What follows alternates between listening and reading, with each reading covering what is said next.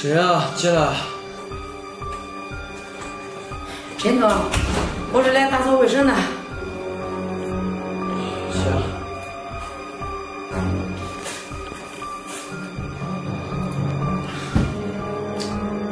陈总，你没事吧？没事。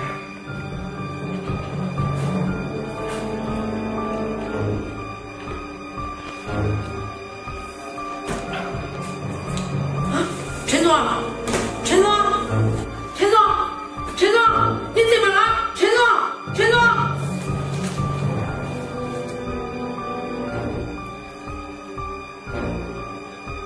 喂，120吗？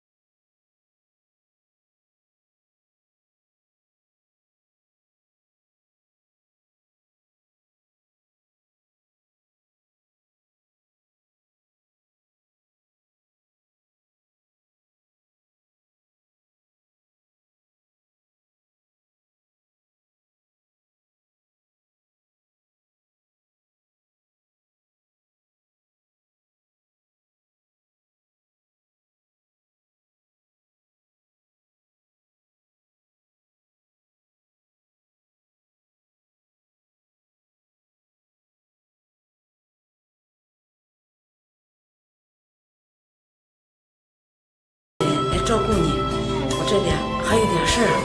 行，阿姨，没有事，你去忙吧。那行，陈总。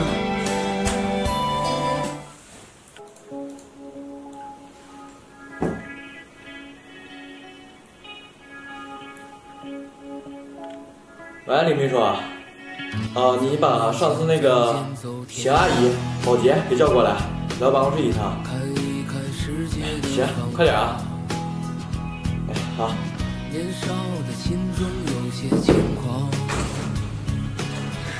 陈总，你找我呀？邢阿姨，你来了。陈总，你身体怎么样？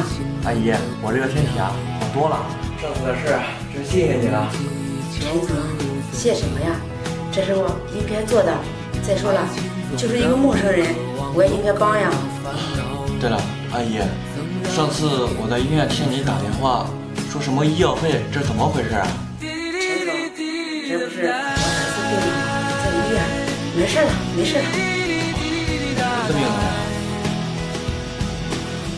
阿姨，有5万块钱，用买着吧。这个钱不能要，这呀手术费啊，这手术费啊，我做的差不多了，这钱我不能要。阿姨，这个钱你就收下吧，给你儿子看病。再说了，上次的事我还没谢谢你呢，就当是我的心意。你拿着吧，咱们公司啊有你这样的员工啊，是咱的骄傲。陈总，要不这样吧，这个钱算我借你的，等我有钱了，很快会还给你的。阿姨，没事的，你还拿这个钱啊给你儿子看病，这其他的都无所谓。行，陈总，谢谢你，谢谢你。阿姨，没事的。对了，阿姨，还有个好消息要告诉你。好消息，陈总，什么好消息啊？阿姨，是这样的，咱们公司不是一直有一个后勤部的保洁主管的位置吗？这一直空着，我觉得你挺合适的。这，陈总，我能行吗？你看，我年龄都这么大了。阿姨，我相信你啊，能行的。你先拿这个钱给你儿子交上医药费，明天啊你就来报道。行，陈总。那阿姨快去吧，加油！加油！好呀，终于有好报了。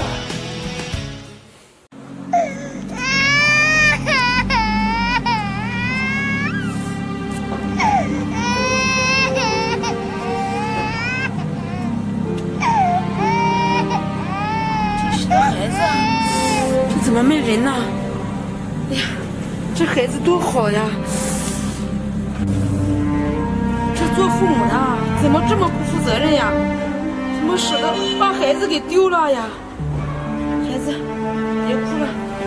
哎呀，这多好！阿姨呀，抱你回家。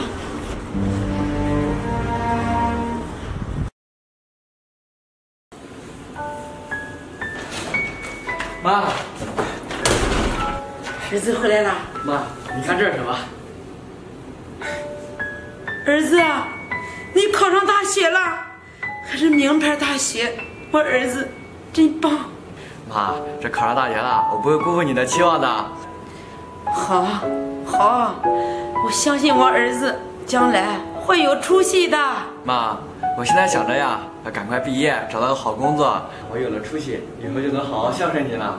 儿子，这上大学也很辛苦的。我儿子长大了，也懂事了。妈，这不辛苦。对了，妈，我这不是想着还没有开学呢吗？离开学还有一段时间，所以我想出去打工。儿子，你这样能行吗？能行，我啊出去挣点学费，替你分担一下。好。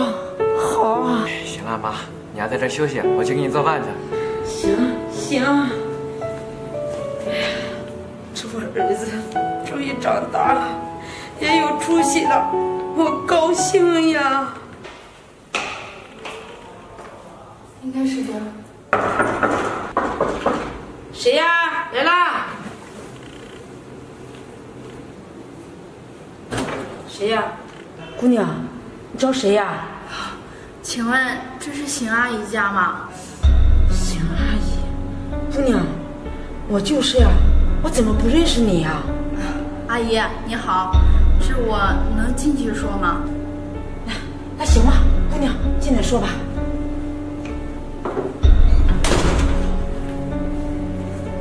来，姑娘坐。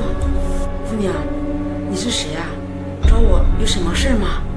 阿姨，是这样的，这10几年前你是不是在村口捡到一个孩子啊？孩子？是啊。姑娘，怎么了？这他是我的弟弟。什么？你弟弟？现在你们怎么知道找了？以前干什么去了？阿姨，其实是这样的，这当年我父母做生意失败了，这没有办法，才把我弟弟给丢弃的。这后来一转眼他就后悔了，再去找孩子就不见了。姑娘，你的父母太狠心了吧？这再难也不能把自己的亲骨肉给丢了呀！阿姨，这当时也是没有办法呀。那么多年了，我的父母一直活在自责之中。这些年我也一直在找他。这次终于打听到了。姑娘，你说这话什么意思啊？阿姨，你先别着急，我不是来跟你抢走我弟弟的。是我妈这么多年一直惦记我弟弟。这都思念成疾了，这我今天来就想带着我弟弟回去见我妈最后一面，好了却他老人家的一桩心愿啊！这不是真的。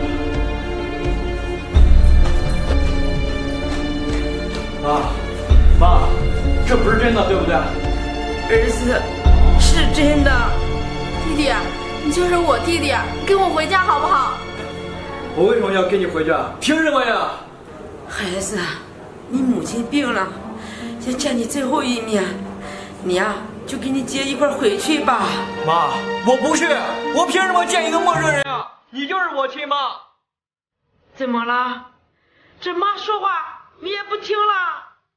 小天，听妈的话，跟你姐一块回去，妈在家等着你。走吧。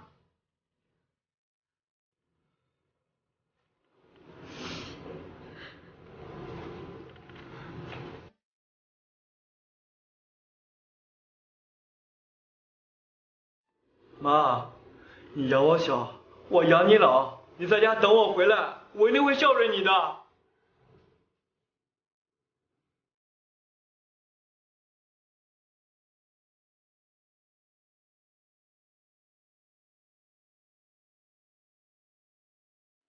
儿子。